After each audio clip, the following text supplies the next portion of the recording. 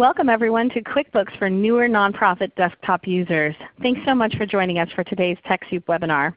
Before we get started, I'd like to make sure everyone's comfortable using ReadyTalk, the webinar platform we're on today. You can chat in this box on the lower left side of your screen to let us know if you have any problems with the audio or have questions for our presenter. We'll be taking your questions and chatting with you throughout the webinar, so feel free to chat with us at any time you feel moved to do so. We will keep all lines muted today to get a nice clear recording of today's webinar so you can watch it again at your convenience or share it with your friends and colleagues. If you lose your Internet connection, please reconnect using the link that was emailed to you in the confirmation or reminder emails. If you received an email from me an hour ago or registered within the past hour, if you look on the right side of that email, there's a link where you can download today's slides. But keep in mind, a lot of today's content will be shared live on screen by our presenter.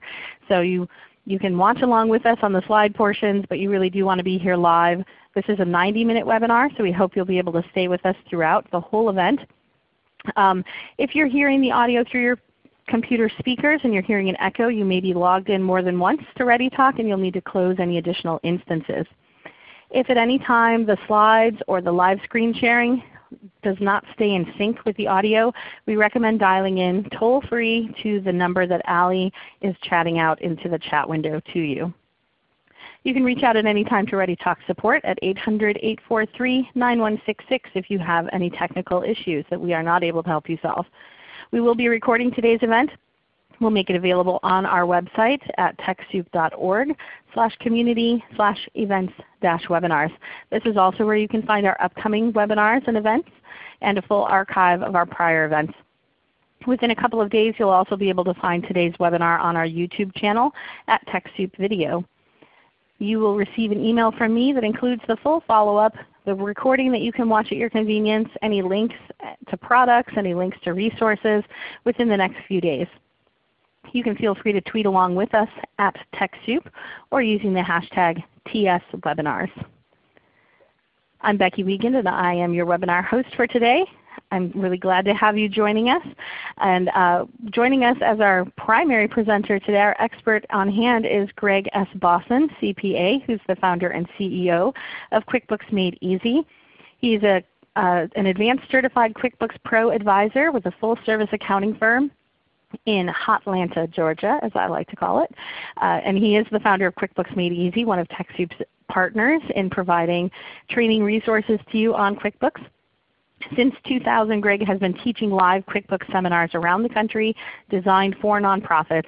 And he is really an expert in presenting on this topic and has done this with us many times. If you've had the pleasure of watching him before, he's also a really entertaining presenter to have with us. So I'm really glad to have you joining us today. You'll see on the back end assisting with chat, we've got Carol Waterfield, Jennifer Maddox, and David Webb, also from QuickBooks Made Easy. They'll be helping answer your questions one-on-one in the chat tool throughout the webinar. You'll also see Allison Bliss and Ali Bezdikian from TechSoup, who will be on hand to help you with any technical issues and answer any questions about TechSoup's programs. Looking at what we hope to cover today, we will be looking at what QuickBooks products are available, how to get around in the desktop version. We are focused on the desktop version today, so if you're using QuickBooks Online, we have a second event that we're running on Thursday with Gregg, focused specifically on QuickBooks Online, and we'll share that link out in the chat. For those of you who may be more interested in that product or interested in both, you can attend both. They're free and you're welcome to join us for them. We'll talk quickly about which QuickBooks product is maybe the best for your purposes. So we'll give you some scenarios of what may be the best fit for your organization's needs if you're new to selecting one.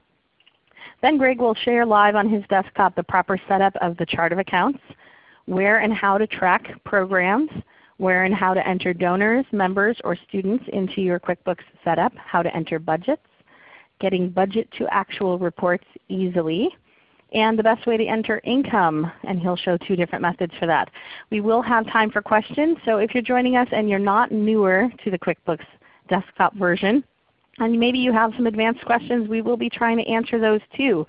But this is focused on QuickBooks for newer nonprofit desktop users. So if you've been using it for 25 years, you may find that there's a lot of good review, or that the setup may be different than what you're using, so that could be interesting to watch. but we aren't focusing on advanced users today. But we will try and answer some of your questions as we can. Quickly before we get started with content at hand, I'll talk about TechSoup in case you're new to us. We are everywhere in the world that is blue on this map, which is a lot of places. So if you are looking to access technology donations, resources, connect with other social change agents around the world, meet with technologists in different communities, look at this map, and if you see your country on it, we are there. Feel free to chat in from where you're joining today in the chat window. If you're joining us from outside the United States, I recommend visiting TechSoup.global, where you can find a drop-down and select your country if you're not in the United States. Today's discussion of the different donation programs and discount programs is focused on the United States. So if you're joining from elsewhere, you may or may not be able to access similar donations in your own country, but that's where I recommend checking out that website. TechSoup has been around since 1987, connecting technology creators with nonprofit, foundation, church, and library do-gooders all around the world. We've helped facilitate $5.4 billion in donations and grants to that sector in that time, and I'm proud to be part of it. So looking at the topic at hand, the Intuit donation program, I'll cover a little bit more about this later on in the program as well. But I just wanted to highlight this for those of you who are looking at the different QuickBooks donations available to you. You can see those at TechSoup.org/Intuit. That's the company that makes QuickBooks. You can access the QuickBooks Premier 1-user license, the QuickBooks Premier 3-user license. For example, if you have an office manager that enters receipts and you need to coordinate with an accountant to do your 990s, or a board member who enters, you would need this 3-user license. We also have QuickBooks for Mac and a QuickBooks Online subscription. You can either do a new subscription or a renewal. Eligibility is for 501c3 nonprofits and public libraries with operating budgets of $10 million or less. And if you are one of these types of organizations, legislative, political, or advocacy organization, unfortunately you are not eligible for this donation program. So with that, I'd like to go ahead and have Gregg Bossen, our expert on the line today, joining us to introduce himself a little bit more and tell us a little bit about QuickBooks Made Easy, and then take us through QuickBooks for newer nonprofit desktop users. Welcome to the program, Gregg. We're really glad to have you. Thank you, Becky. How's it going? Everybody say hello. I'd like you to chat hi. I want to make sure everybody can hear me. So I can see your chat actually, so say hi. And Britta asked a really long, involved question about payroll, which I'll try and cover at some point, Britta. But I want you to know that I can actually see you guys when you say hello. So there we go. We got Bonnie, Wendy, we recognize. Justita. Yep. You can't all see each other's messages, and that's just a limitation of the tool. But if there's anything interesting that's being chatted about on the back end, we'll try and chat that back out to you. But for the most part, we'll be trying to work our tails off to answer all of your questions as they come in and interact with you as we're able during the webinar. Cool. Yeah, because we got a ton of people here ready to answer your questions. I'm going to answer some questions live as we go through, so we are here to serve. Hello, Steve. Steve actually said hi, Gregg. The rest of them just said hi, but I think you're still saying hello. That's good. All right. So, Mississippi Delta from Jennifer. See, we're going to be.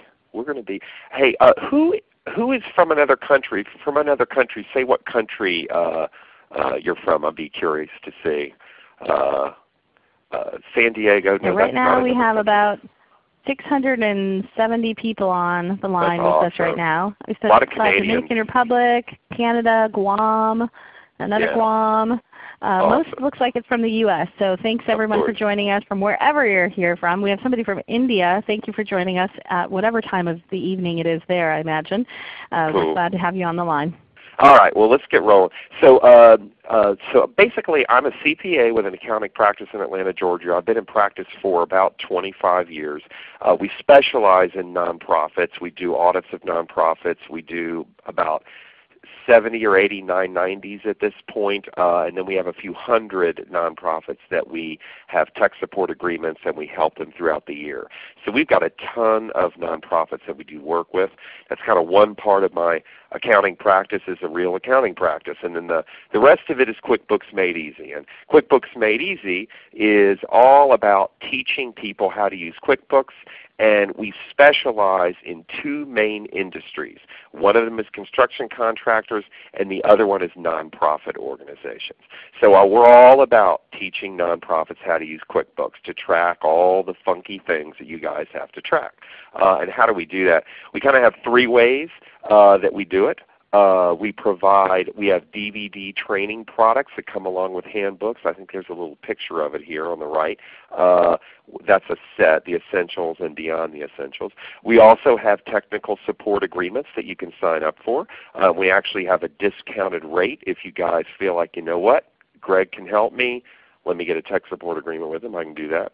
And then we have live seminars and webinars that we do across the country. So I'm going to go ahead and switch to the next slide here just to show you where we're going to be coming up. So actually next week we're in Denver, and then we're in Phoenix. The big thing that I kind of wanted to point out, if you guys like this webinar, because this is kind of like a mini webinar. We have an expanded webinar. It's a 3-day series, and it's happening actually August 9th through 11th. I think that's a Tuesday, Wednesday, Thursday. That's for anybody who has the desktop. So it'll be 2 hours a day, 6 hours altogether. I know that sounds painful, but we're really going to have fun, so you'll see. So if you like what you're learning, that's something that you may be interested in doing as well, and we're going to have a discount for that as well. And actually, I'll point it. Here we go. So here's the little coupon codes. At some point I'll show you where you go to sign up for these things, but right now let's just get into QuickBooks. But I'll tell you that if you want to go to the 3-day webinar, here's a little coupon code. You get $50 off coming to the 3-day webinar series. And if you'd rather learn by just talking to me, big fat discount on the tech support here. It's usually $300. We're going to give it to you for $149. But we'll talk more about that later. So let's I just wanted to put this back in here. Again, what we're going to go over today. So today we understand that we're newer QuickBooks users, so I kind of designed the webinar for newers.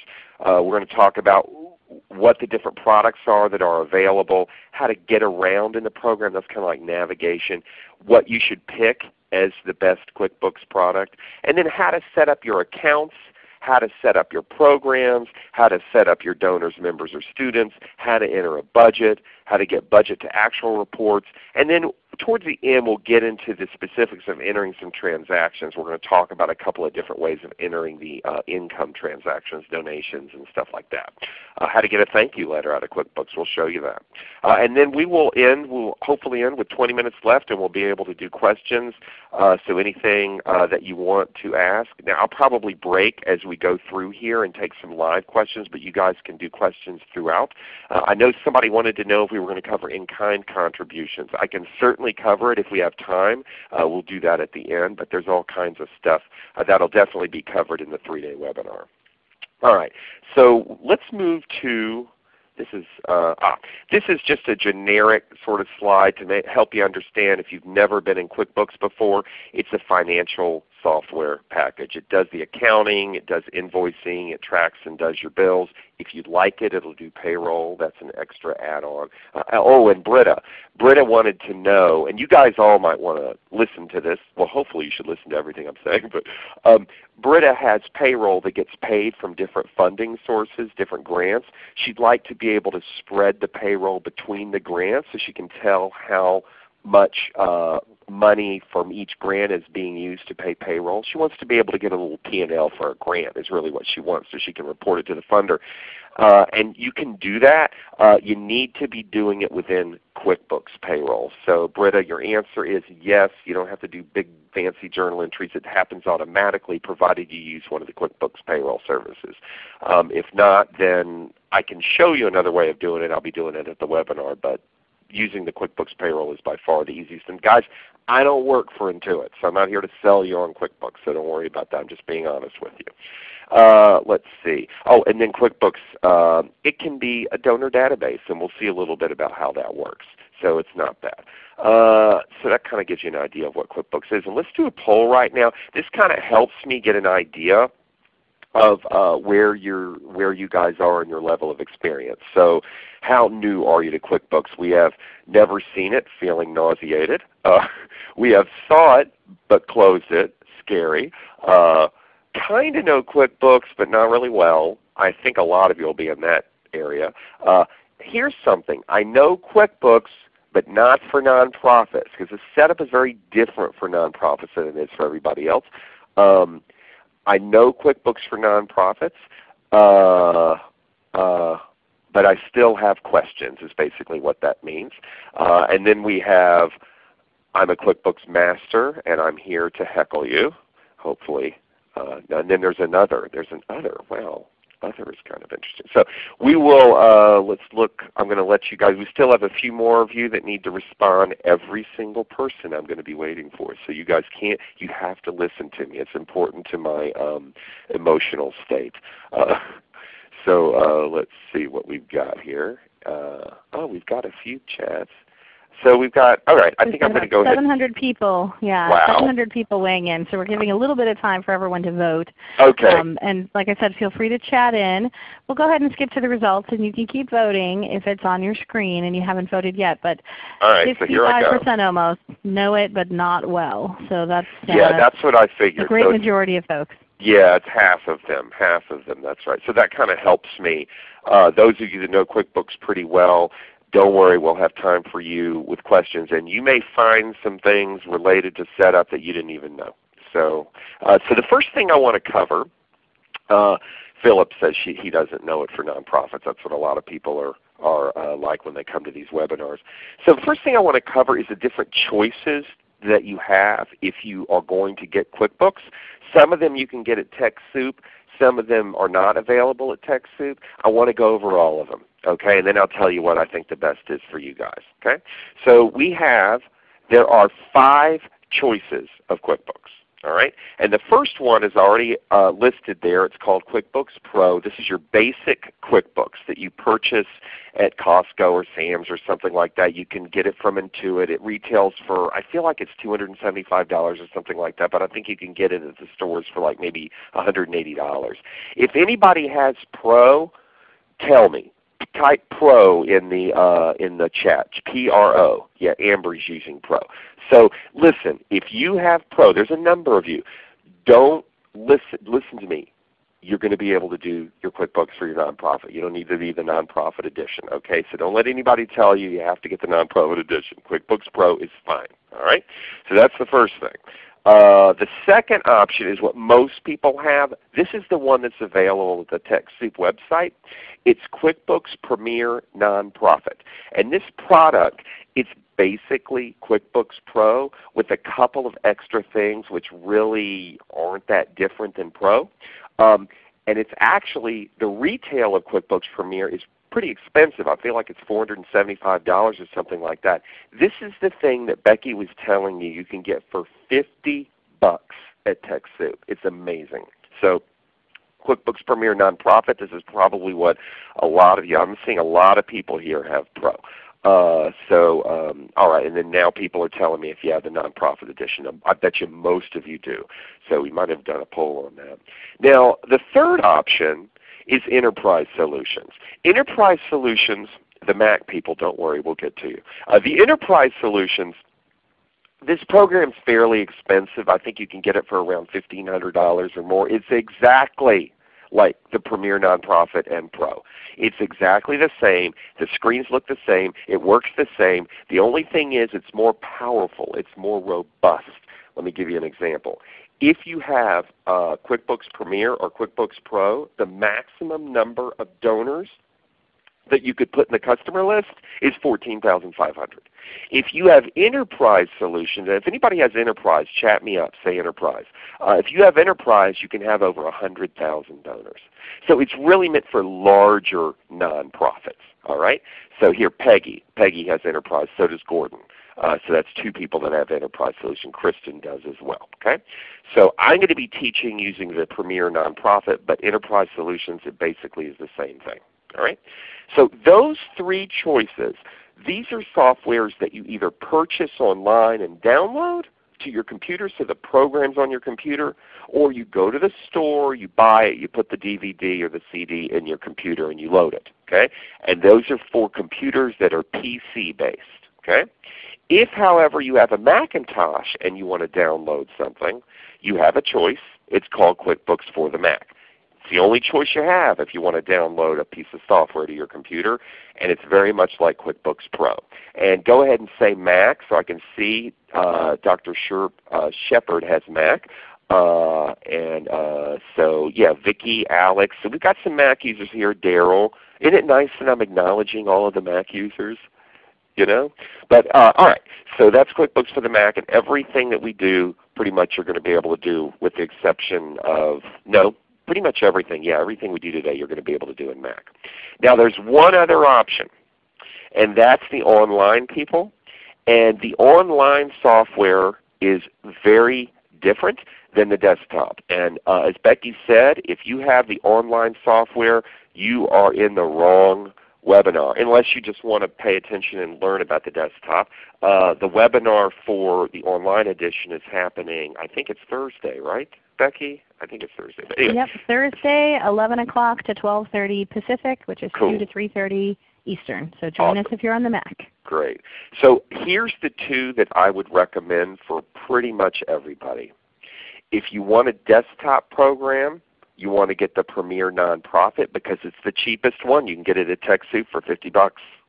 If you would rather be in the cloud, then you want to get the online edition. The obvious question is, which one should I get? Well, here's the deal. Okay? Now listen, I'm going to be honest with you. People that have been using QuickBooks a long time, they freak out at the online edition because it looks very different than the desktop. I'll show it to you in a second. But the online edition is good if, are you ready? You don't really have any employees and you don't really do restricted grants too much. Okay? Small organization, all volunteer organization, no employees, no restricted grants, probably okay. Okay? Now, if you have, the reason why I say this is because, and this has something to do with what Britta said, payroll needs to be split between grants and between programs if you're a nonprofit. We'll talk about that later. Can't do it very easily in the online edition, can do it fairly easily in the desktop edition. It's just much easier to do. So for those reasons, I say if you got a lot of employees, you got restricted grants, desktop is probably for you. Pretty small organization, no employees, online, I'm okay with. Okay? So, oh, Tila's from Atlanta. Hey, how you doing, Tila? I don't know if I said that right or not. Anyway. All right, so here's one more poll, very important. I don't know. This is just something other than accounting I wanted to ask. So who would you most like to see in concert? We have Adele, Fleetwood Mac, Linkin Park, Elton John, Rihanna, Sinatra. Now Sinatra's no longer living. Is that correct, Becky? Somebody? You can chat me. Yeah, correct. No, you guys are cracking me up. Okay. All right, okay. So you know, you guys were showing your age a little bit in the this poll when you sent it to me. It was spelled Lincoln like Abraham Lincoln. Oh. So well, I told David to had to fix nab that. you on that one. All right. So and then finally, if you wanted to, well, there's Johnny Cash, and then if you wanted to, you could see me. So oh my gosh, we've got 30 people so far that want to see me. I think that's really impressive. This gives me an idea of just the type of. And by the way, I do want to see every one of these groups. Be honest with you, even Linkin Park. I'm not really into that kind of music usually, but I do like Linkin Park a lot. So. Anyway, so we'll skip to the results here. We're at around 500 so far. It'll be interesting to see who wins. You ready? There we go. Oh, it's pretty spread evenly. So Adele wins. But universally, it seems like people like Adele. Yeah. The SNL hit from Thanksgiving brings families together. But look at Fleetwood Mac and Linkin Park. Yep, no, they're popular, and a lot of people are pointing out that a number of these people are dead, so we'd have to watch a hologram concert. Let's go ahead and get us started on the showing of QuickBooks at this point. We've had a lot of fun with our polls, so thank you for that. What I'm going to do is I'm going to share the screen now, and I'm going to. One thing that always happens in these webinars is that my mouse tends to move faster for me than it does for you guys, so I'm going to really move the mouse kind of slow. Okay. So please let us know in the chat if you have a hard time seeing, or if the page doesn't render. If it falls out of sync with Gregg's audio, we recommend dialing into that toll-free phone number because it usually stays in sync better than the streaming audio. Yes. So let us know how it looks. All right, so here we go. So we've talked about the QuickBooks products and which product is best. I want to talk about getting around in the desktop. So this is for the people that don't really know it very well. So right now what we're looking at is the home page. And when you click on the icon, QuickBooks opens up. Let me see if I can minimize this. Yeah, there we go. QuickBooks opens up, and this is what you see. So for people that are new, let me get you comfortable with it. So the bar at the very top here that says Sample Synergy Now, QuickBooks Premier Nonprofit, this is actually called the title bar. And it's telling you two things. I'm going to zoom in here. It's telling you two things. One thing it's telling you is what program you're using, and I'm using Premier Nonprofit 2016. The other thing that it's telling you is what company file we're in, Sample Synergy Now. And the reason why is because if you've purchased the desktop version of QuickBooks, you can run more than one company. You can run 2, you can run 5, you can run 10, you can run 100. And so you probably want to make sure you're in the right company when you go to open QuickBooks, and that's why it tells you. Okay? Now I will tell you that people get confused about this because you know the program Microsoft Word, that you understand that that's the program, but then you have your documents. And everybody has like more than one Word document, right? And when you open up Microsoft Word, you just click on it and it opens up a blank screen and you got to hunt for your document. So you understand that there's the program and there's the document. Those are two separate things. It's the same thing in QuickBooks. When you there's QuickBooks the program, but then you have what they call the data file, and that's the thing that has all your transactions in it and all of your lists and your chart of accounts and stuff like that. And the thing is, those are two different things, but it's hard to understand that when you're first getting started in QuickBooks because unlike Word, you know, when you click on Word, it opens up a blank Word, but when you open up QuickBooks, it opens up the program and then boom, it opens up the last data file you were ever in. And the reason why is because most people only have one data file. Well, those of you that have more than one data file, you guys, what they do is they go here to File, and then I'm just going to go to Open or Restore Company because if that's not the data file I want to work in, I'll click on Open or Restore Company. I'll click on Next, and then you're going to see a list. Basically, you're in Microsoft Windows now. Look at all the different data files we use. Okay? I use a bunch of them. So you pick the one you want, and then you open up that one. So that's kind of the deal. Okay? So I'll throw something else in real quick, and that is one way to make sure that you don't get confused about what data file you're in. I know this has the name of it, but also you can change the color. You see how this is dark blue? If I go to my Preferences, and they're under the Edit menu, and I click on Preferences, there's so many different preferences. They're broken into different categories. These are all the categories down the side. I'm in the General category, and I'm looking at Preferences. If I go to the Desktop View category and click Color File or Company File Color Scheme, I can change it just for this data file. So I'll change it to green lime, and now it looks like this. That color will only be there for this company. So anyway, enough of that. So that's the title bar. The other three things that you see on this computer screen here are basically the different ways of getting around. There are three ways of getting around. Now I'll just zoom in. Well, I don't even need to zoom in. This main one is the home page, and this is what I want you guys to use if you were new to QuickBooks, and by that I mean 6 months or less. Use the home page. It has these little pretty icons on it, and the thing I like about it is it does stuff. It shows you how to do stuff in the order that you're supposed to do it because you just follow the arrows. It's like a flow chart. First you enter a bill, then you pay a bill. Okay? So, and it also doesn't have everything QuickBooks does. It just has the major stuff, so it's not too overwhelming. But if I want to write a check, here's my little icon. I click on it. Here's a picture of a check. This is check 1001. Don't forget that number, 1001. Okay? The second way of getting around is this fat bar up here. What's this fat bar called? You guys chat it up. I can't see the chat anymore, so Becky or David, you'll have to tell me what the answers are. What's this fat bar here? Has all these little pictures on it. Waiting for all of the smart responses to come in to tell us what it is. Yeah, what is this? I see Anita saying taskbar. Not a taskbar. I see Michael saying ribbon. Kathy saying menu bar. No. Petak says ribbon. Sheila says tool. David says icon bar. Ding, ding, ding, ding, ding, ding. Icon bar. You win, gold star. This is called the icon bar. And the icon bar, it gives you some of the things that QuickBooks does, but not all of them. You can actually customize this icon bar, take away things you don't want, add things that you do. If I click write a check, I'm going to click it. Do you see how it opened up the exact same check number, check 1001? Highlighting these are different ways to get to the exact same place in the program. Okay? So we got the home page here.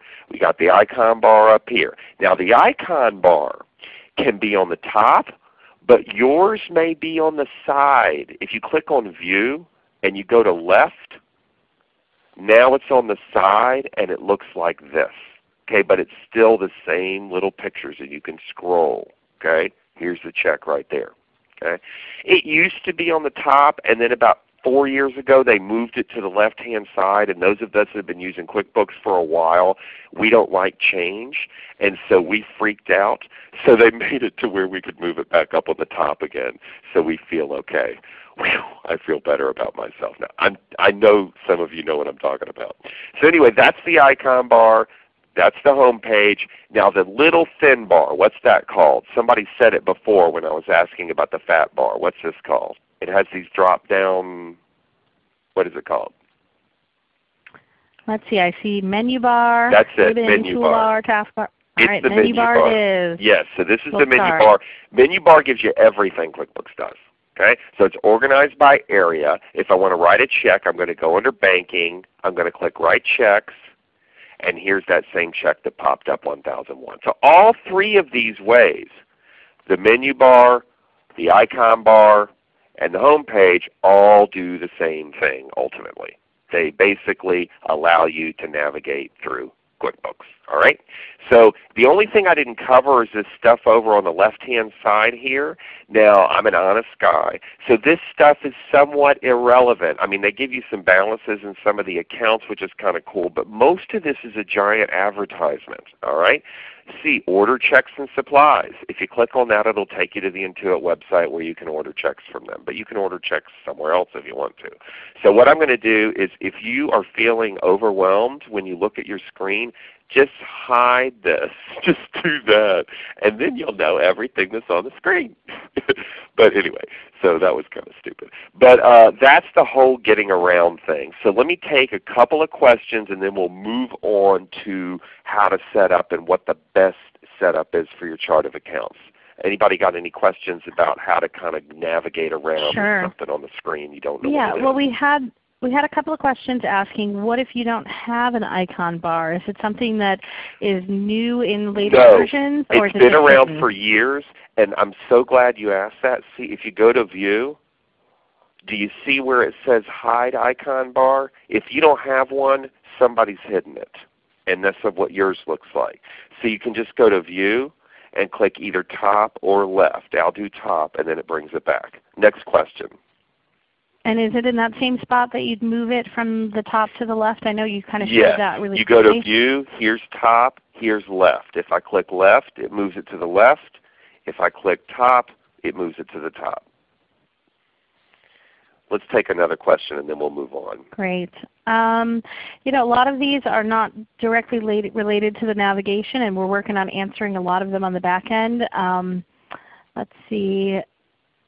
You know, somebody asked, since we are doing the online event on Thursday, what if their organization is using both online and desktop version, or if they are looking to use the online version and currently use the desktop? Is it an easy process to migrate your data between the two? It is an easy process to migrate your data. So listen carefully. Everybody listen. If you are in the desktop and you decide for whatever reason that you want to go to the online edition, then what you would want to do is, if you go into your desktop version, you click File, and then I believe, where is it? Is it Utilities? And here it is. copy company file for QuickBooks Online, and that'll upload your data file and create an online account for you, and it'll appear in the online edition. Now it's not meant to go back and forth, guys. It's kind of like I'm making a change, I'm going to the online. In the online edition, it works the very same way. I think I have the online edition pulled up here. I have to sign in again, and this is actually good. Look how different the online edition is from the desktop version. This is why people that are used to the online or used to desktop freak out. Look at the online edition. But anyway, if you decide you want to go back to desktop, you click the little gear here, and then you see where it says export data. Push that, and it'll create a copy of your data file that can be read, and it'll give it to you in an email, and you open it up in the desktop edition. So it's pretty simple. So I'm going to go back to my desktop since that's what we're talking about, and now let's get into some meat. So we're going to talk about your chart of accounts and what they should look like. So let me just say one thing before I do that. I'm going to get rid of the home page here. The whole purpose of accounting is to create 2 reports. What are those 2 reports? Can somebody chat me up and just let me know? I'll go ahead and read them off as they come in. We have Christelle says balance sheet. Balance sheet is one of them, and the other, you're done. And the other one is the P&L. There we go. They're done. Well done, everyone. So they're P&L. So the whole purpose of accounting is to create these 2 reports. And so all accounting is entering transactions, so they end up on these 2 reports. And what you want to do, guys, is you want to enter transactions so that you can give these reports to your board. You want a balance sheet you give to the board, and you want a profit and loss compared to budget that you give to the board. Okay? And the lines that are on your chart of accounts list are the lines that make up these 2 financial statements. To get to your chart of accounts list, you go to Lists, Chart of Accounts, and here it is. And then if you see here, you see how on the balance sheet it says checking, savings, membership receivable, and then down here prepaid insurance. It came from the chart of accounts, checking, savings, membership, prepaid. And over here on the P&L, these accounts are broken up into different types, and every type that is of equity and above appears on the balance sheet, and all the ones below equity appear on the P&L. So if we look at the P&L, we have individual contributions, corporate, foundation, grants. And if you look, here they all here in the chart of accounts, individual, corporate, foundation, grants. So the chart of accounts is the most important list of all because it determines what these 2 financial statements look like. So it's really important that you set these things, this chart of accounts up, so that you get what you want out of the software when you print out a P&L compared to budget for the board. So I'm going to do 2 things here. One, I'm going to show you real quick how to create an account, also how to edit an account. If you go to your chart of accounts list and you don't like the name of an account or you want to change it like program fees, that looks pretty general, I'm going to go to the bottom left-hand button after I've clicked on it, and I'm going to click Edit, and I'm going to change it. So I'll change it to what it really is. And this would be purely because that's what the board wants to see. They want to see the actual name of it, so you don't get a board member asking what does program fees mean. So, and now it's changed. And it changes it on all the previous transactions as well. Okay? And you see how this says program fees up here? When I click and refresh the report, it now changes it to workshop fees. Okay? So you can really see the relationship between the chart of accounts and these 2 reports. Now, how to add an account. You go to the bottom left-hand button, you click New, and the first thing you got to pick is the type. And the type, that is something that you may not know what the right type should be for your account. QuickBooks tries to give you some help. If I put expense, it gives you a suggestion. Categorizes money spent in the normal course of operations, such as office supplies. Gives you some examples. Okay? So say I want to create an expense account. This sounds good to me. I click Continue, and then let's see, I'll create one for office supplies. And that's it. The rest of these fields that are on here are optional. I always say this, some people have the type of personality where if there is a field you feel like you have to put something in it, otherwise the world will cease to exist. Not true, okay? All you need is the type and the account name, and that's all you need. Okay? If you don't know what the right type should be, talk to whoever it is that does your 990. That person knows, I promise you. And these types, they're fixed. You can't change what the types are. All right? So that's basically how to create an account. But what I really want to spend the next couple of minutes, a few minutes talking about, and then we'll take some questions, what should your chart of accounts look like? So I'm going to break it up into 3 topics, or 3 areas. First, we're going to talk about what the balance sheet account should be. Okay? So let me just move this balance sheet over and kind of put it in the center of the screen. And you'll see, even if you didn't know the first thing about accounting, you probably realized that you needed to have a separate account for each one of your bank accounts. You'll need that. If you invoice customers, and most of you don't, but if say you're a membership association and you invoice out of QuickBooks, you'll need a receivable account. Another big one that most nonprofits need is one for furniture and equipment. Now this is a pretty small organization, but they're big enough to where we have one for furniture and one for office equipment. If you're a really small group, you may just have one called furniture and equipment. If you're big, you may have a third one called building, a fourth one called land, fifth one called leasehold improvements. It's up to you. Okay? Liabilities, everyone listening to me needs to have an account called accounts payable. Every one of you. The good news is you all already do. QuickBooks gives that account to you when you set up your file. Okay? Credit cards, if you use credit cards to buy things with, QuickBooks gives you the ability to set up an account just for the credit card. Some people don't use it. Some people just get the bill, they enter it, they pay it. They don't set up a separate card for it, a separate account for it. But actually it's more accurate if you set up an account for it because it allows you to enter the transactions separately or download the transactions from your credit card separately. So you may need that. Payroll. So Britta was asking about payroll before. If you are with an outside payroll company and it's not QuickBooks that you're using, some other company does it, and then you just try and figure out how to enter the transactions, which we'll talk about how to do that in our 3-day webinar. But you want to have one account called payroll liabilities. That's all you need, one account called payroll liabilities. If, however, you're using QuickBooks to do your payroll, and just so you understand, that means you're going over here to employees and you're clicking pay employees. You're doing it from these screens here. Let me see if mine's open. Yeah, and you do it from this screen. If this looks familiar to you, then you're using QuickBooks to do your payroll. And if that's you, what I would suggest is you set up separate sub-accounts for each one of the payroll liabilities. It makes finding and fixing problems easier later. You'll need to have an account for any loans you have. It looks like we have one loan here with a bank.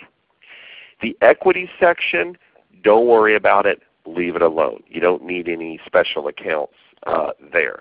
Nonprofits are supposed to have these special equity accounts, but it's only for reporting purposes at the very end of the year, and QuickBooks doesn't track that stuff anyway, so I just tell nonprofits just leave the equity section alone. If you're a CPA and you're listening to me, I know you're surprised, but QuickBooks doesn't track the different types of equity accounts, so I just leave it where it is. Now, that's your balance sheet. People don't mess the balance sheet up too much. They mess the P&L up something awful. All right? So here's my theme for you. Okay? This is my ideal situation for you guys. I want you to be able to give the board a P&L compared to budget that they will actually read. In order to do that, it must fit on one page. Okay? If it's 6 or 7 pages, they're not going to read it. And if they don't read it, they won't know what's going on with the finances. And that's not good, because if something happens, they'll be blaming you for not telling them. So you want your board to be happy. And in order to make them happy, You need to give them a piece of paper they can understand. So I need it to be one page long. What that means is that when it comes to your income and expense accounts, you don't want to have very many. All right? Because if you have a lot, you're in trouble. And I know a lot of you that are listening to me, you have a ton of accounts on your P&L because every day somebody runs into your office and says, I need you to track this. And then you go, and then you enter an account for it. And that's probably what your predecessor did as well. So you end up with 50 million accounts. So the best way to show you the right way to set up your income and expense accounts is to show you what the wrong way is. So I'm going to go to a data file that is wrong. And to me, that's the best way of showing you what the right way to do this is. First we're going to show you income accounts, and then we'll show you the expense accounts. Sorry that it's taking so long here. But do you see I'm in a different data file, and do you see how the color is different? So it's real easy to tell when you're in a different data file. It's kind of cool. Anyway, so I'm going to pull up a P&L. And this is the wrong way of doing it. Okay? So if you're not listening to me and you're looking at the screen, you see wrong way. All right? Here's what you shouldn't do. Restricted grants. Okay?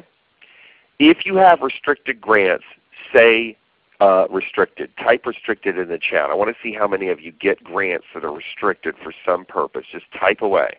I'm sure there's a ton of them. Becky, are we seeing a ton of them? I'm assuming there would be. Restricted grants. Lots and lots of them. Yeah. Now, many. It's just now I'm going to ask you a question, guys. What is the most important thing you need to know about a restricted grant? What do you have to tell the funder at the end of the grant period? Go ahead and type an answer. What do you have to tell the funder at the end of a grant period for a restricted grant? What do you got to tell the funder?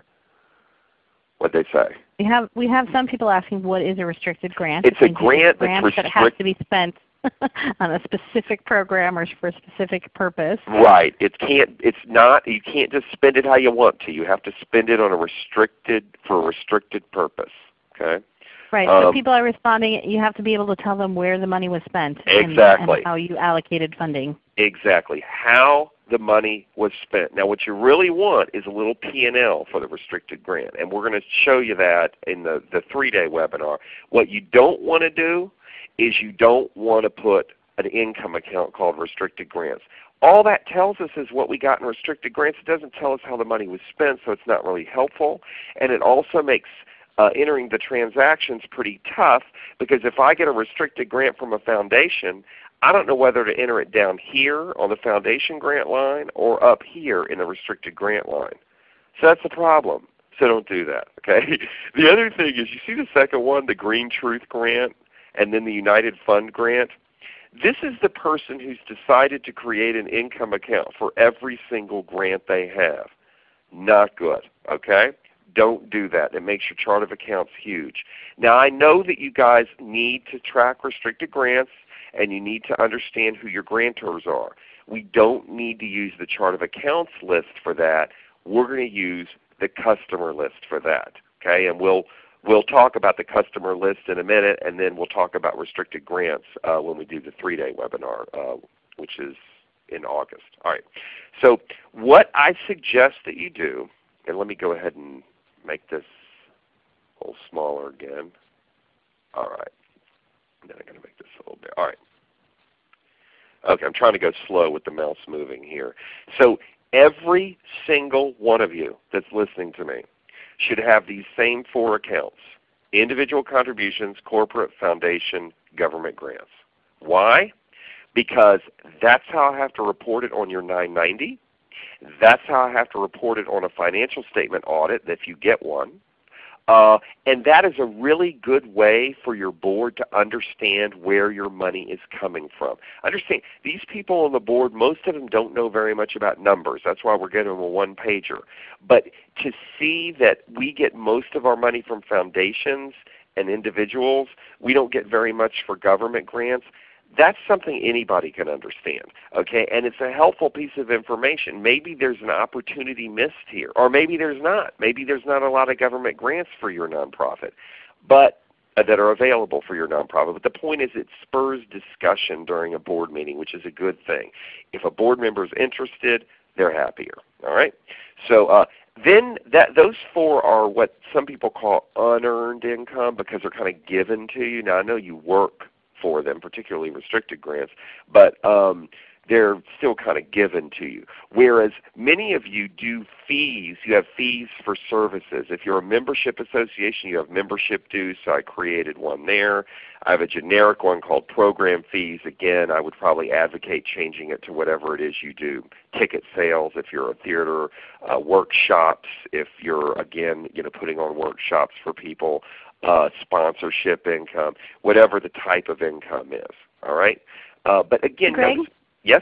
Sorry, can I jump in and just ask that you repeat the 4 sections again that you just mentioned? Sure. They're on the screen. They're on the screen.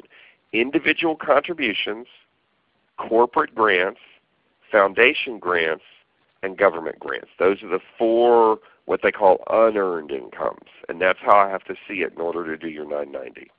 Okay? So we don't have very much income account. Now another thing is if you're a membership association, type membership. I want to see, there's probably a ton of membership associations here.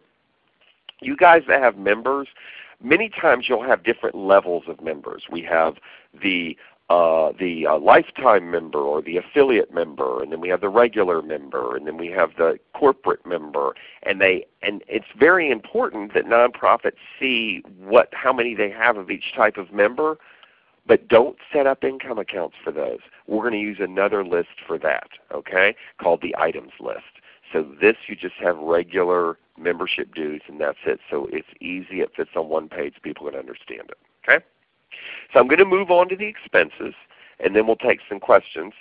Expenses, I'm hiding them from you. Now when it comes to expenses, I want you to forget about nonprofits for a minute. Just think about regular businesses that are out there, a doctor, a guy owns a pizza place, whatever. The only thing that really needs to be tracked for regular businesses, for-profit businesses, is what I call the natural category of what the expense is. Okay? When you're entering checks and bills and you're a regular business, we need to know, was it salaries? Was it travel? Was it rent? Was it supplies? Was it equipment rental? Was it postage? Was it photography? These are like the normal generic ways of thinking about expenses. That's why it's called the natural category. And that's all that regular for-profit businesses have to worry about for the most part. Nonprofits have to worry about it too. And listen to me, every time you enter an expense on a check or a bill, I need to know what the natural category was, okay? But there's a second thing that nonprofits have to track. Every time they enter expense, nonprofits have to put it in one of 3 buckets. What are those 3 buckets? Can somebody tell me or chat me up? That usually you want most of your money to be spent in bucket 1 instead of bucket 2 or bucket 3. What are those 3 buckets? Somebody chat me up and Becky will tell me. Sure. We're waiting for some responses to come in. And Greg, I just wanted to mention a couple of people have highlighted that you're still showing the wrong way transactions I know. on your screen. I am. Okay. I am. We weren't sure if you were wanting to show No, that. I haven't switched it. Thank you, so though. I appreciate that. Program and Program is admin one. and fundraising. Ding, ding, ding, ding, ding, ding. So program, admin, and fundraising. Every single time we enter an expense, not only do you got to tell QuickBooks whether it's supplies, travel, whatever the natural categories, you also got to tell it whether it's program, admin, or fundraising. And the reason why is because funders care about that. If I am going to give money to your organization and I look at your 990, which by the way, I can see every one of your 990s. It's online at a website called GuideStar. If most of your expenses are program expenses, then I'm more likely to give you money. If I look at your tax return and it looks like most of your expenses are in the admin button, then it's like, or the admin bucket, why would I give you money? You spend most of your money on admin and overhead. I want my money to go to help the kids or whatever the mission is. So as a matter of fact, United Way, don't quote me on this, even though it's being recorded, but I believe that if you want a grant from United Way, your program expenses need to be at least 75% of your total. Okay? So here's what people do that's wrong. Okay, this is still wrong. What they will do is they will create expense accounts for their programs. So here's one. This organization is called Synergy now, and it's all about environmentally friendly forms of energy. We have the Guidance Center. That's one program that they have. They have an annual conference, and then they have something called the Aware Campaign, which is kind of like PSAs and stuff like that. And some lobbying. So they've set up expense accounts because somebody ran into the office and said, I need to know how much the Synergy Conference is. And so, oh, okay, I'll set up an account for it. This is wrong, okay? Because what happens is, first of all, only the real obvious expenses for the programs go here. The biggest expense of your organization is salaries. And invariably, everybody seems to understand that salaries need to be on their own line, but the salaries need to be allocated, Britta knows this, between the different programs, and people don't do it. So it ends up looking like you didn't spend very much money on your programs. The other thing is it makes entering transactions complicated, because if I write a check for postage for the Synergy Conference, I don't know whether to put it to the Synergy Conference or put it down here to postage. And if I'm your accountant, I need both pieces of information. So that's not going to work. So when it comes to your expenses, do not use the chart of accounts for your different programs. Okay? And you see this one that says fundraising expenses. I know that 90% of you have this account. Get rid of it. I don't want it. Okay? If you put something here, I got to go in and figure out, if I'm doing your tax return, well, what is it? Is it printing? Is it postage? And then I got to move it to where it needs to go.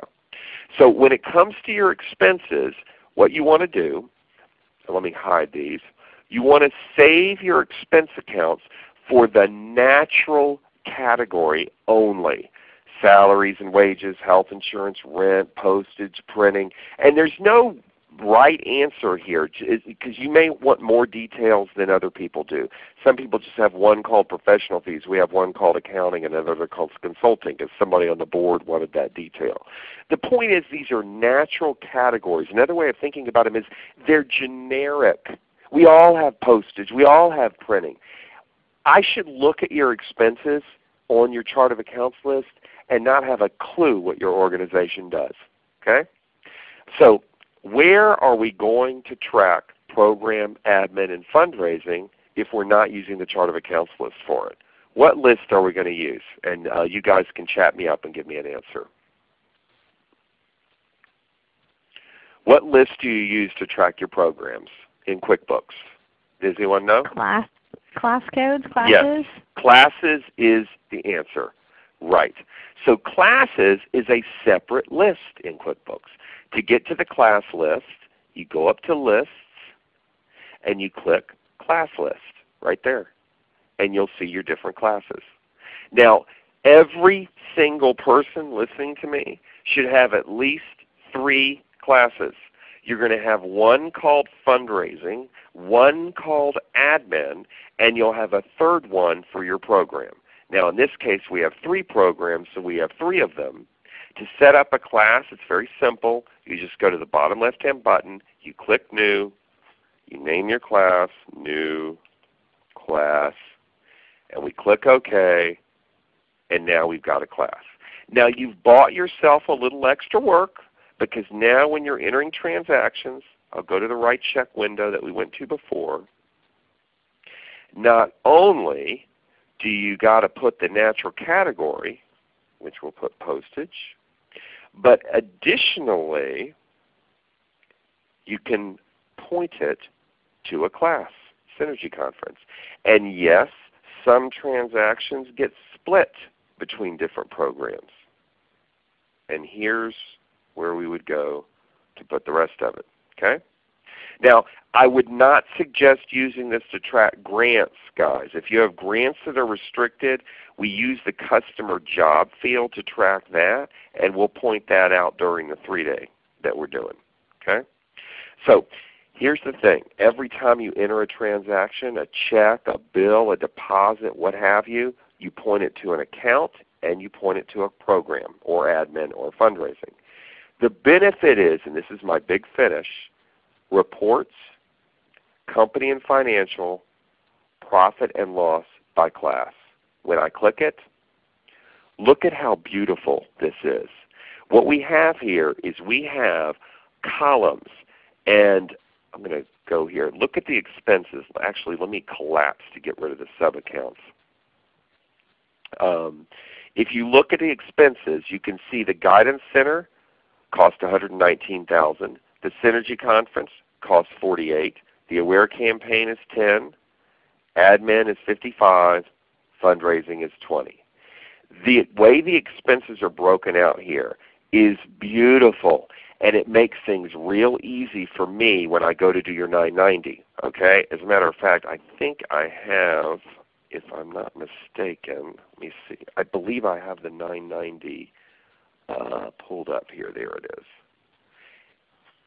Welcome to the wonderful world of a tax return for a nonprofit. But let me just show you here. I'm going to scroll down. This return is such a nightmare, by the way. But I don't know if any of you do these things, but they're quite the ordeal. But I'm going to go down to where the expenses are. And if you look at the expenses, so this is called Statement of Functional Expenses. Okay, it's on page 10. But if you look, do you see we have a column for program, a column for management in general or admin, and a column for fundraising. And then we have a total. And then the rows are going to be the types of accounts. Accounting, legal, there's IT, office expenses, advertising. These are your natural categories. Okay? On an audit, if you guys get a financial statement audit, I have to do this. Okay?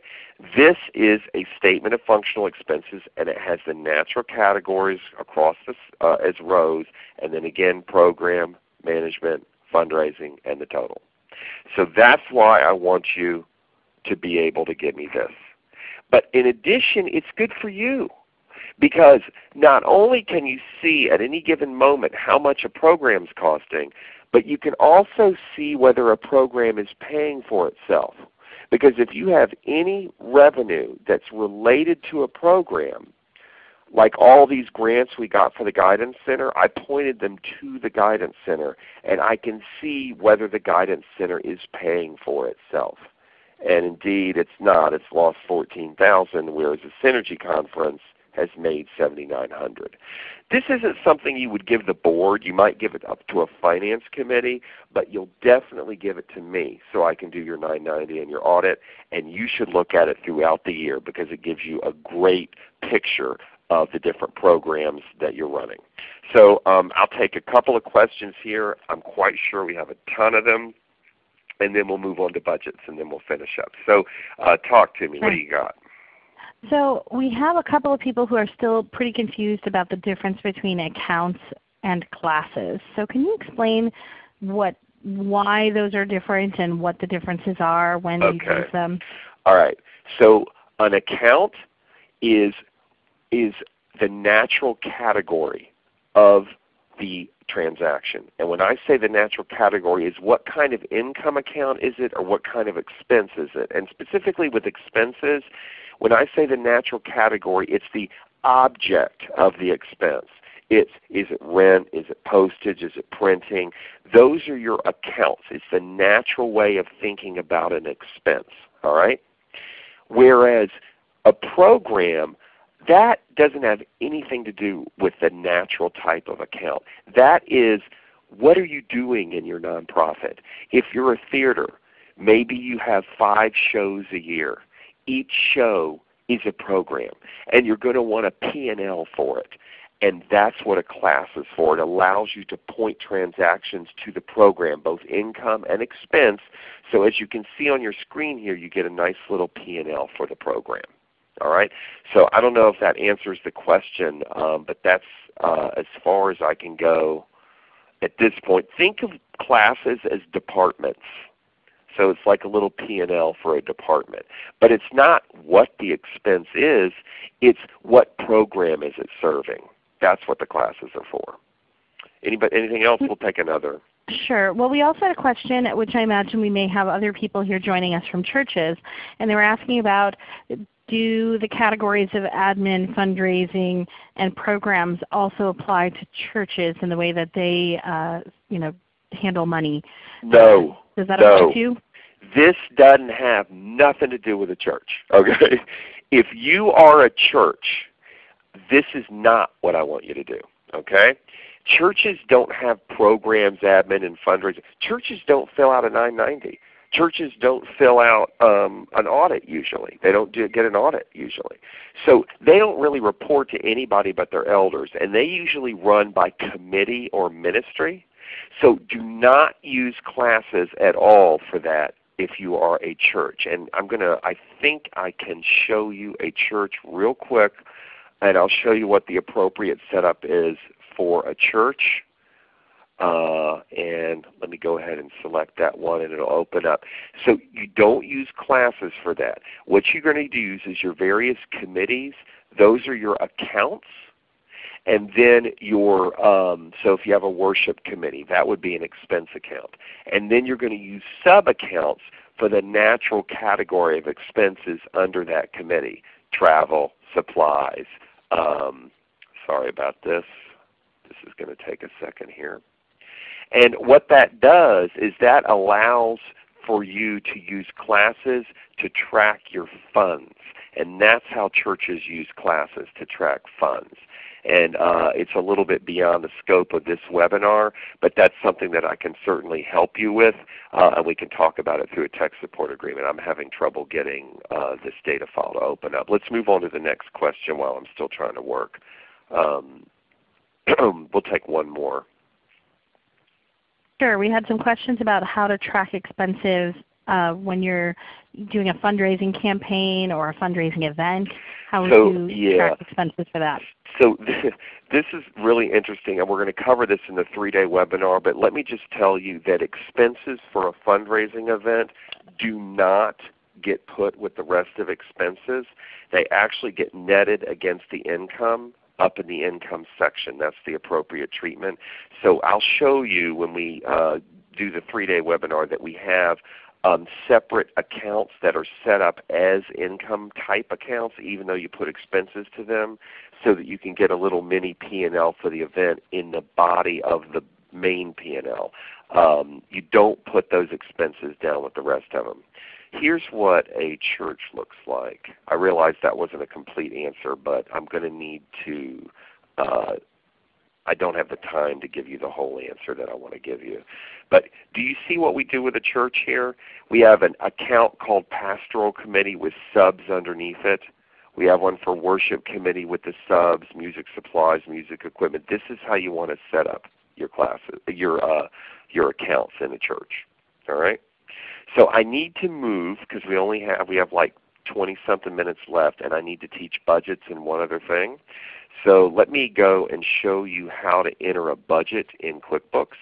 And the thing about budgets is every nonprofit needs to report that P&L compared to a budget, but it's amazing to me how few actually use the QuickBooks budget. So let me just show you where to enter your budget. You go to Company, you go to Planning and Budgeting, and you go to Set Up Budgets. Okay? So we'll click on that. And the first time you go in here, this is the screen that you'll be looking at. And it's going to say, all right, you want to do a budget. What year do you want to do a budget for? When you first set up QuickBooks, it asks you what your fiscal year is. And this company, this Synergy Now, we end our year on June 30. So that's why these date ranges look like this. Okay? So we say we want to do a budget for the year of 2020-21. We'll click P&L or balance sheet. Few people do a budget for a balance sheet. Usually do a P&L budget. We click Next. We click Next again. And then there's a couple of ways to do the budget. You can either do a budget from scratch, which lets you manually enter the numbers, or this is kind of cool. You could do a budget from previous year's actual data, which is kind of neat. Then your screen starts with what the actual numbers were for the prior year, and you can just change them for the next year. It's a good starting point. I'm going to click Create a Budget from Scratch. I'll click Finish. These words here, these are our accounts, came from the Chart of Accounts list. And you'll notice here there are 13 columns here, one for each month, and then we have an annual total column. Now, the reason why there's one for each month is because they assume that you budget by month. If you budget by month, let me know. Chat up, I budget by month. And I'll show you what it means. It means people that budget by month are doing this. Well, I get $4,000 in July. I usually get $5,000 in donations in August. September it starts going up. Who does that? Who enters the budget by month? Do we have people doing it? Yep, we do. Jan, Susan, Maura, Carol, lots of people are. It's probably going to be about 10% of all of you. Okay, most people don't, and the reason why is because we're naturally lazy. Okay, we don't want to type in all these numbers, but there's advantages to budgeting by month, and we'll point it out. Well, I'll tell you, if you budget by month, then when you look at a July and August actual to budget, you can compare July and August actual to July and August budget. So you're really comparing what you thought you were going to get to the 2 months to what you really did. Whereas if you just budget by year, then you can't really see that. You just kind of see how well you did compared to the whole year. But let me make this a little easier for you guys that budget by month. These two buttons down here, copy across and adjust row amounts, these are your friends. All right? So look at rent. That's something where it's the same number every single month. So what I'm going to do is I'm going to type it in the first month. I'm going to click copy across, and boom, it saved me typing it 11 times. Now I know some of you wish that we could type in this annual total and it would automatically divide it, and I appreciate that you want that to happen, but it's not going to happen. Okay, this is grayed out. You could push it until the cows come home. It's not going to happen. Okay. The other thing that's really cool that most people don't know about is this adjust row amounts. Now look at electricity. So it's really hot now in Atlanta. $650 will be my electric bill, which is actually insane. August, it's even hotter in August. And then it starts to go down. Well, rather than trying to figure it out, what I'm going to do is I'm going to highlight this one, click Adjust Row Amounts. I'm going to say of the currently selected month, decrease it by, and I'll put a percentage. I'll say, it goes down 5% a month. Okay? I click OK, and look what it did. Isn't that cool? So that kind of saves you time. And it's really great if you budget by month because, again, then you can compare your actuals for the year to date to your budget for the year to date. Most people don't do that. Most people budget by year. Now if you budget by year, what you're going to want to do is you're going to want to put your entire budget in one of these 12 columns. Now the column you want to pick is the first column of the year, which is what I did with the 1920 budget. I put the whole budget in the first month of the year, not the last. You put it in the first month of the year, and then it will automatically copy to the annual total. So that's where you would put your budget. All right? Now, after you're done putting the budget in, we click Reports, Company and Finance. Well, no, any report that has a budget in it, you go to Budgets and a Budget Overview, and it asks what budget you want to look at by year. I'm looking at the 1920 budget. I'll click Next, Next, and Finish. Now this budget has numbers in every column, which would be helpful if you budgeted by month, but since we budget by year, you want to just make it total only. And then we've got our budget that we can print this out, add it as an appendix to the board meeting, and they can review the budget and they can approve it. Okay? Then obviously you enter transactions, pointing them to these accounts, and then when you want to look at a budget to actual, reports, budgets and forecasts, budget to actual. You pick the budget you want to compare the actuals to, 1920. We click Next, we click Next, and we click Finish. Now the first time you look at this report, it's going to be a nightmare. It's going to have a lot of columns because it's going to have July's actual, July's budget, and then the variance, and then August's actual, August budget, and then the variance, and then September's actual. That's 4 columns a month. 12 months, that's 36 columns. Plus you got a total all the way over on the end. So what instead I do is I change the show columns to total only. And now we've got the actuals for the year, the budget for the year, and the variance. Now I'm going to collapse this, and this is the one-pager that I want to give to the Board of Directors. Not the Finance Committee, but the overall board. Now, here's the one thing I want to point out. If you're budgeting by year, and this is why it's better to budget by month if you can help it. If you budget by year, well, we're at the end of the year. So this is the entire year's actual and the entire year's budget. So we're comparing apples to apples. But that only happens once a year. Most of the time when we're doing reports for the board, we're in the middle of the year. So say 3 months has gone by, July 1 through September 30. I'll click refresh. We look at this thing, and it's like it gives me July, August, and September's actual. QuickBooks thinks it's giving me July, August, and September's budget, but it's not. It's actually giving me the annual budget because I put the annual budget in July. And here's the reason why when you budget by year, this report's not as valuable. Look at this thing. Now, we've gotten in 4,900 out of 55,000. Is that good or bad? What's your knee-jerk reaction? 3 months has gone by. We've gotten in 4,900. That's 8.8%. Is that good or bad? What do you say, Becky? Or what do they say? I'm waiting for the responses to come in. And we are typing furiously to try and answer questions. Let's see. Bad. Bad. And the reason why is because 3 months has gone by. So you would think we would have gotten 25% in. Now, this is July, August, and September. We don't get most of our donations during that time, right guys? We get it during Christmas. So, but all things being equal, that's how your board is going to think. Not because they're not intelligent, but because if you're budgeting by year, they have no way of knowing how good or bad it is, so they just assume that we get in our donations equally all year. So anything that's more or less than 25% here by a lot, you're going to get a question from the board. So those of you that budget by year, what I do is I send this report to Excel.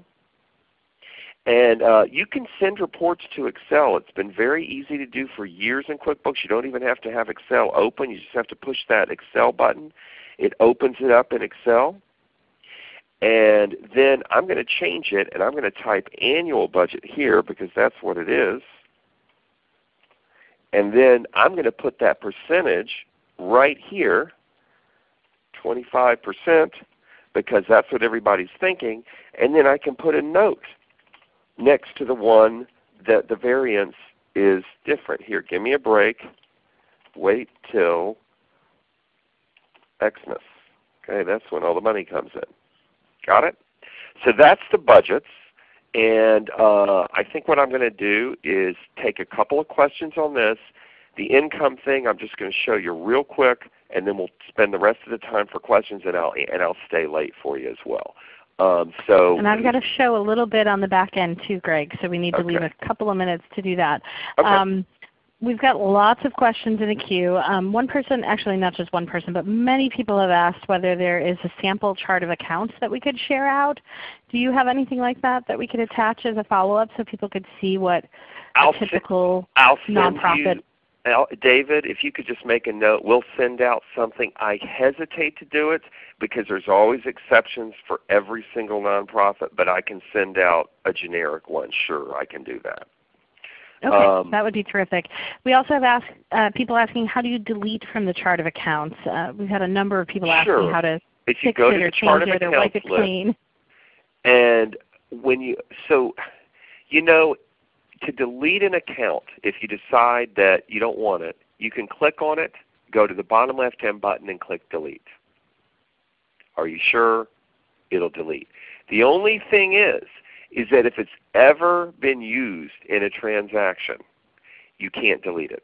Because the check that you wrote for postage is pointed to postage. If you deleted the postage account, then the check would freak out. It wouldn't know where to go to, and then your computer would blow up. So if you go to delete something that's already in here, if it's been used in a transaction, it'll give you this message. It'll say you can't delete it because it's been used or has a balance, but you can make it inactive.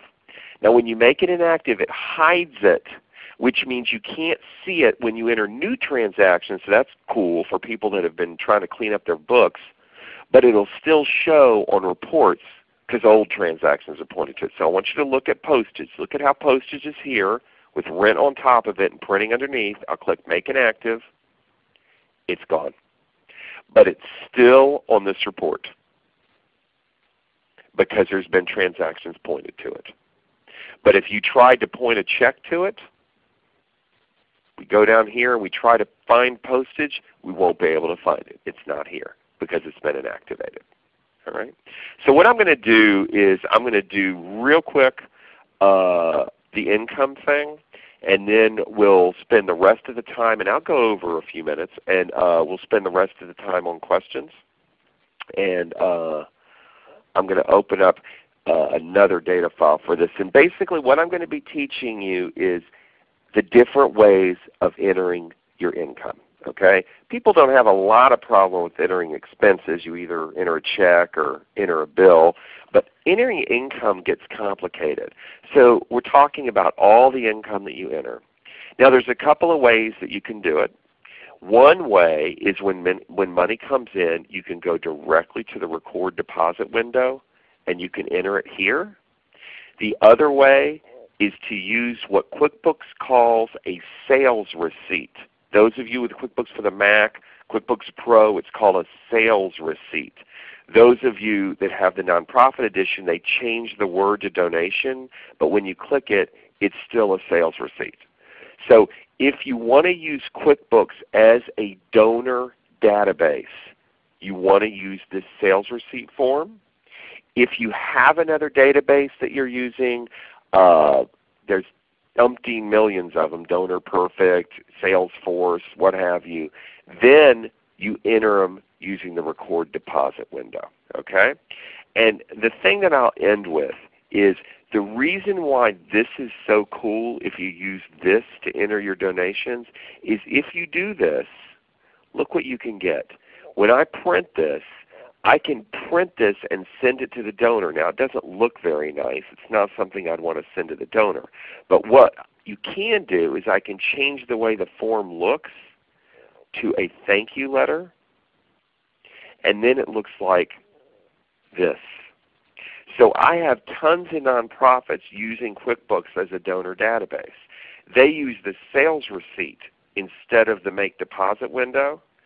It still gets the income in. Now, unfortunately, I don't have time to teach the whole process, but not only do they get a sales receipt that you can turn into a thank you letter, you can even email it to the donor, but you also get all these really great donor history reports. I'm going to go to Sales, Sales by Customer Summary. This report is a report that you can get only if you use the sales receipt. And this is just for the month. I'll make it all dates. And I can change the columns to where they'll be by year. And I like doing this because I can very easily see, and I'll zoom in here, Chad and Marie Brown, they've given every year except this year they haven't given. We need to call them. Now I'm going to tell you, there's a lot of fancy smancy donor databases out there. I don't see this kind of report in it, and this report's awesome. QuickBooks is a really pretty impressive donor database. You just got to know how to use it. And again, in order to get it, you got to use this sales receipt. Okay? So we've got just a few minutes. So what I'm going to do is I'm going to let me see. I'm going to switch back to the slides. We're going to talk for a couple minutes, and then it's question time. All right? So let me return to the slides here. We are questions time all the time here. So for those of you on the back end, you're aware we've been answering nonstop. One question we want to ask you, though, our audience, is whether you would like to receive the QuickBooks Made Easy newsletter, which has, is it monthly, Greg? And it includes it's a monthly tips on using QuickBooks? newsletter, and it's, believe me, it's a nice little, it's an emailed newsletter that gives you a little QuickBooks tip that's actually a little video.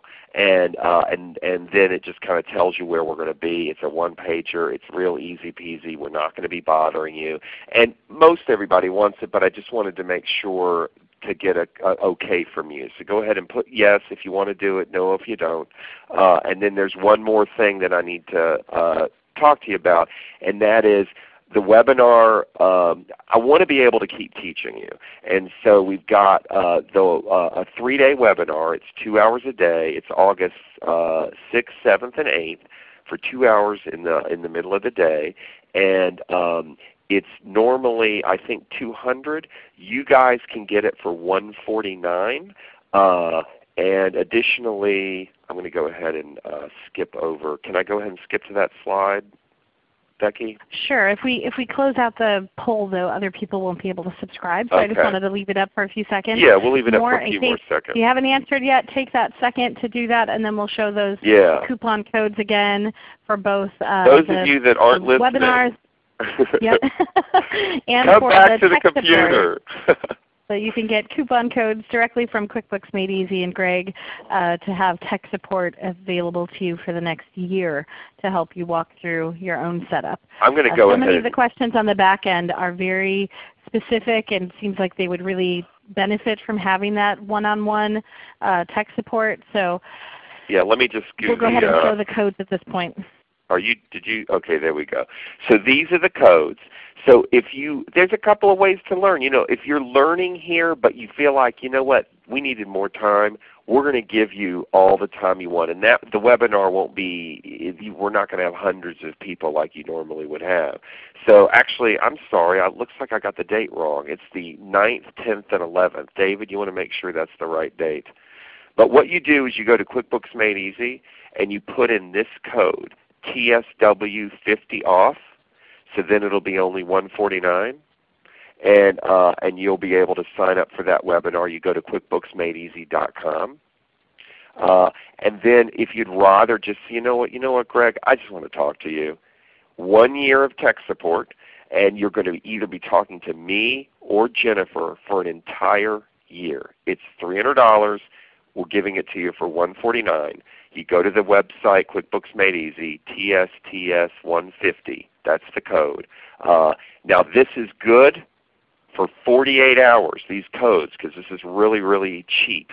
And so we're only doing it for 48 hours so people don't go crazy. So you have till Thursday at midnight Eastern Standard Time. So if you're on the West Coast, you have till 9 p.m. So that basically gives you the rest of the day today and all day Wednesday and all day Thursday to sign up for this thing. And you can sign up for both.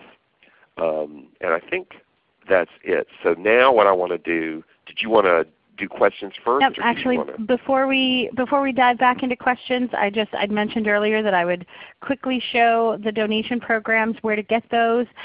You can access the Intuit donations if you're looking for the latest version of QuickBooks. Right now we have QuickBooks 2016. We expect that the newer version of that will launch maybe sometime this fall. So if you're not sure when you need it and you think you won't need it for a few more months, you may want to wait until the newer version is out. You can get that 1-user license, the 3-user license, QuickBooks for Mac users, or QuickBooks Online subscription. And you can do that by going to TechSoup's website, browse by donor or provider, and click on Intuit. You can also access Gregg's QuickBooks Made Easy trainings by clicking down here on QuickBooks Made Easy to find that training essentials DVD and book set. And that will take you, when you click on the Intuit page, it takes you to the product pages where you can read about the different editions and options available to you. And I just wanted to show some additional resources.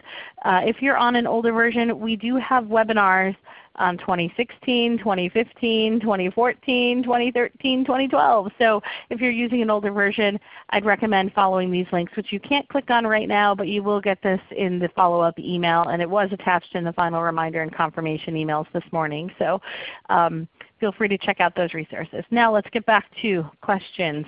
Great. We have many. So what I'm going to do, There was Go a ahead. few people that wanted to know, somebody wanted the code again, and I'll just pop the code up again. And the tech support covers everything. Somebody wanted to know if they could review their chart of accounts. Somebody wanted to know if the tech support starts immediately. It does, unless you want to delay it. You can tell us that you want it delayed, and we'll start it later if you want to. And I think, yeah. So what I'm going to do is I'm going to switch back over I'm going to share my screen. I'm going to switch back over to QuickBooks, and I am all yours. So, and you guys just hang out and listen. You're going to learn. So go for it. What do we got? Great. Well, a lot of people were really excited about creating that thank you letter in the sales receipt template. And I know you said you can't show the details of how to do all of that, but where do you find the sales receipt? So if you can show one more time where that's even found. Okay. So the sales receipt. If you are in the Mac version of QuickBooks, or you're in the Pro version, the home page will have it. And if you don't see your home page, just click on Home right here, and the home page will pop up. And then you're going to see a little button here that says Sales Receipt. Okay? If you have the Nonprofit Edition, it says Donations. You click here. This is where you go to do it. Now, these things are templates.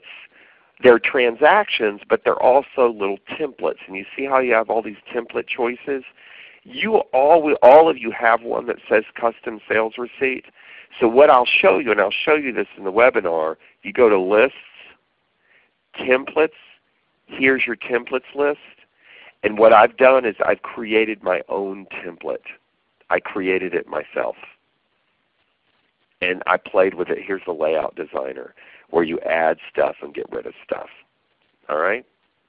So I can help you with that with the tech support. It's really awesome. It really is. What's the next question? We had a couple of people asking, is the webinar series just for the desktop version, or is there an online version too? And so there's an online version as well. There is an online version 3-day webinar series as well, not on the same dates, different dates. And so on Thursday during our webinar on the online edition, we'll be sharing the details about that 3-day series, and I believe you plan to offer a coupon code for that series too. Yeah, so you just go to QuickBooksMadeeasy.com. That's where you would go, and you click on Live Seminars. And then if you go down, and here's all of our live seminars. Here's the webinars. This is the one for the desktop, 9, 10, and 11. This is the one for the online the following week, 16, 17, and 18. And you just click on Find Out More, and that's where you go to sign up for it, and that's where the coupon code is, where you put the coupon code. Next question. Great. So we have people asking about payroll and how to handle payroll in QuickBooks if you don't actually purchase the payroll service program through Intuit. Yeah, and unfortunately we don't have the payroll donation as part of or we don't have a payroll service as a donation through Intuit. We keep trying to get it, and we'll keep working on them, and hopefully someday we'll get it. But for now, the payroll service is a separate purchase directly through QuickBooks. If you don't have that, is there a way to manage payroll in QuickBooks? Well, okay, so if you don't have payroll through QuickBooks, you'll need to go to an outside payroll source, one of the payroll companies that exists out there, ADP, Paychex, IOI. There's all kinds of CompuPay, there's SurePay, there's all kinds of companies out there. The thing that I need you to understand is that your payroll needs to be split between program admin and fundraising. Those are your departments. Most of these payroll companies have departmental reporting. So you basically give them your class list, tell them those are your departments, and then you enter the payroll by department. So basically, and I mean, again, I'll teach this at the webinar, but you have 3 drafts that occur when you run payroll from an outside payroll source. One is the net paychecks, one is the taxes, and one is the fee. Well, the taxes and the net paychecks need to be split. You can either use a journal entry. I enter it in the right check window, and then I use the class to point it to the different classes. And what happens is you tell the payroll company what your departments are and who gets put to what department. John is 100% Guidance Center, Jane is 50% Guidance Center, 50% Aware Campaign, and you may have 20 employees. and then you enter the draft in the right check window, pointing it to the different classes, and you don't enter the draft for each check. You just do one draft for all the paychecks, and you can pull departmental reports that will give you the draft organized by department rather than employee. So I just create like a make-believe employee called All Employees. I just create that, and then I use that to enter my payroll. So, and I enter it broken out by class, and Britta would also want it broken out by grant, which is over here. Next question. Sorry, just getting myself unmuted here. Let's see, we have many questions about in-kind donations, and I know you said you couldn't cover that in depth, but can you give a teaser of how people should manage in-kind donations? Sure. So an in-kind donation is basically where somebody gives you anything other than money. They give you stuff, or they give you services that are donated. Now, there's not really a button that says in-kind, so I'm going to give you some bad news. The best way to enter an in-kind donation is to do a journal entry. So I'm going to go to Company, and I'm going to go to Make General Journal Entry. This is where you would go to do it, and we'll talk more about this at the webinar. But you create an income account called In-Kind Contributions. If you want to make an income account go up, you credit it for whatever the value is of the stuff that you got. Say somebody donated a computer that was valued at $500. And then what you for the other line, because every transaction has to hit at least 2 accounts, is you put whatever the account is that you would have chosen had you written a check for it. I meant this to say in-kind contributions, not individual. In-kind contributions. All right. That's an income account. So you set that up as an income account. And then the debit goes to whatever account you would have chosen had you written a check for it. This one we'll put to computers and other hardware. That's how you enter an in-kind contribution using a journal entry. There's more about it, but that's it for now. Next question. Let's see. We have a lot of people who asked about just clarification on the webinar series really quickly, and whether or not multiple people can attend it from an organization with the one code, or is it just one login? How does that work? Well, it'll be one screen. Now, I don't know if David's still on the line. I'm thinking. Yeah, I'm still. We usually just allow one organization to sign up, and they could have multiple people join. We don't limit them. Okay. All right. So that's cool. Yeah. Great. And you know what? We are actually at 7 minutes over time, and I want to be respectful of the fact that people may have other things to get off to. We've answered more than 220 questions on the back end already, and I know that there are many, many outstanding questions, but I would recommend checking out the different offers that QuickBooks Made Easy has made available, including their tech support. If you have a lot of detailed questions that are very specific to your organization, this I think is a really great option to get your questions answered. And then the QuickBooks Made Easy 3-day series, again, I think is another opportunity for you to learn how to get this all set up the right way and get questions answered. Talk to Gregg, talk to David, and the other people on the back end here today, Carol and Jennifer, who are helping seriously answer questions. I want to go ahead and invite you to chat in one thing that you've learned today that you are going to take back and try and implement as your own organization. I'd also like to invite you to share this webinar and the content you've learned and received with any other colleagues that may benefit from it. And lastly, I would ask that you please complete that post-event survey that will pop up once our webinar ends so that we can continue to improve our program. I mentioned this already, and we've chatted out the link a few times. You'll get this in the follow-up email as well. But Thursday's webinar will be QuickBooks Online for newer users, newer nonprofit users. So if you're using the online version, please join us for that. And then later this month we'll be talking about cultivating a library technoculture. So if you're joining us from the library sector, we'll have a webinar just for you on library tech workers and how to support technology in your library. I don't have August events on here, but we will be covering topics from web accessibility basics to training your staff on how to use technology. So a lot of topics to come. Thank you so much, Gregg. We really appreciate you carving out this time in your day. I know this is a lot, and we've, I hope, helped serve a lot of people, or at least piqued their interest and given them resources on where to learn more.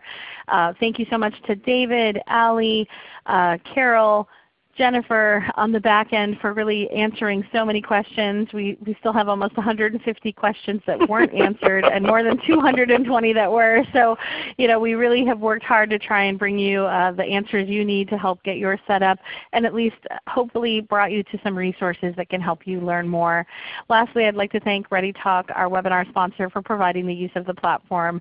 We really appreciate them offering this so we can present these webinars to you on a regular basis. And please, one more reminder to complete that post-event survey. That really helps us improve how we offer our programs. And you can let us know what other topics you'd like. I just want to say one thing.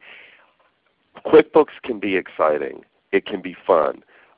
It doesn't have to be something that you spend a lot of time on and it's a big nightmare. If you know what you're doing, it actually becomes fun and it frees you up.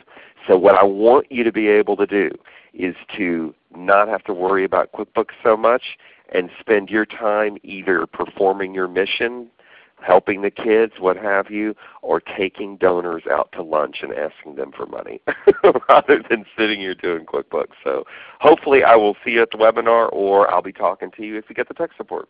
You got 2 days. Thank you so much. And we will be on here Thursday doing the same topic but for QuickBooks Online. And you're all welcome to join us for that one for free as well, in case you may learn something about the setup there too. Thank you so much, everyone. Have a terrific afternoon. All right. Bye-bye.